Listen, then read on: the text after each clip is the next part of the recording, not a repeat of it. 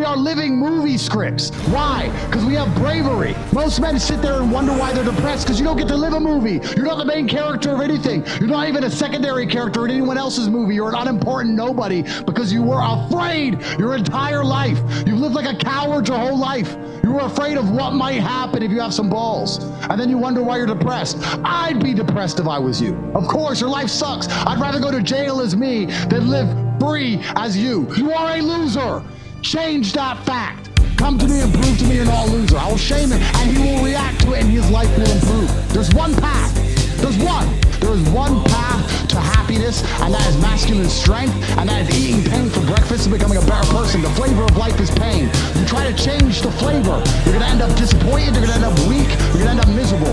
Accept the flavor and learn to love it. That's the only path to genuine competence and happiness within yourself as a man.